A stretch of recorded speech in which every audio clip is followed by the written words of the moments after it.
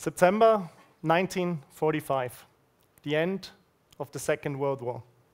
Soviet dictator Joseph Stalin appointed Georgiy Udaish as the head of the Communist Party of one of his vassal states. He was later usurped by dictator Ceausescu. These dictators committed horrible crimes to humankind. They put people in jail for no reason. They tortured and killed thousands of people. From some families, they took away everything they had, and they ousted these families from the country. One of these families was mine, my great-grandmother and my great-grandfather. By this time, you probably think you're in the wrong talk. What does all of this have to do with blockchain? Because blockchain is that thing about crypto and Bitcoin, isn't it? Yes, it is, but that's not all of it. And that's why I'm here today. I want to show you another side about blockchain that usually we don't consider so much. Because blockchain could have avoided and prevented some of the hardship and suffering that my family had to endure during that dictatorship. In one sweep, the dictator took away everything that my family had been building for decades and generations. The Communist Party, by force, took away the factory they owned and where they employed a lot of workers, and the house where they had been raised. From one day to the next, the dictator declared that this land shall now belong to him and his cronies, and not to us anymore. And he could do that because he had absolute control over the centralized land registry in that country. So his will was the law. And this is where blockchain comes in. A blockchain is a public and decentralized database, a ledger. And with that decentralization in mind, we could have decentralized and distributed the land registry to many computers all over the country and even the world.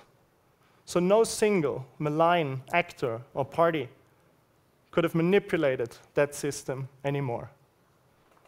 And that is why, to me, blockchain is such a strong tool of democracy. So if people ask me, blockchain, that's about crypto and Bitcoin, to me, blockchain is about freedom. This is Moria, a huge refugee camp on the Greek island of Lesbos, where thousands of refugees are being kept in inhumane conditions. Doctors Without Borders even called it the worst refugee camp on Earth. The problem is that as a refugee, you can't really escape from these camps if you cannot prove your identity. And how do you prove that you are who you are without a passport? And so many times, these refugees have been taken away their passports by the very regimes they fled from, or by the traffickers they trusted. Imagine if we had a decentralized identity based on our biometric data that nobody can take away from us. No regime, no dictator, no trafficker. This is, again, where blockchain can help us. With blockchain, we can create this. And this is, again, why, for me, blockchain is about freedom. A few years ago, I lived in Singapore to found my first startup. When I first moved there, I got invited to the house of a friend over for dinner. And in the course of the evening, I noticed a small side room just off the main living room.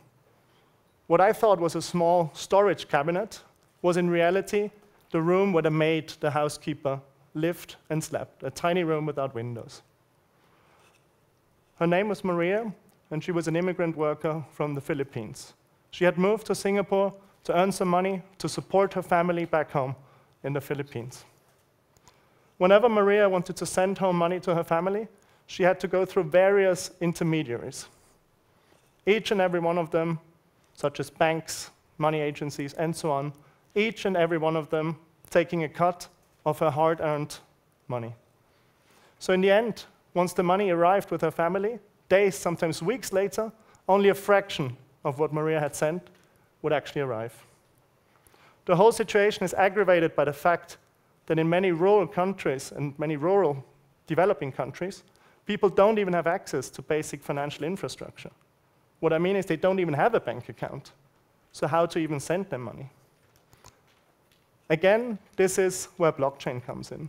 With blockchain, Maria can send directly from her cell phone in Singapore to her son's cell phone in the Philippines the hard-earned money directly, instantly, and at quasi-zero cost. That way, Maria can spend more time with her family and has to work less. Again, blockchain is about freedom.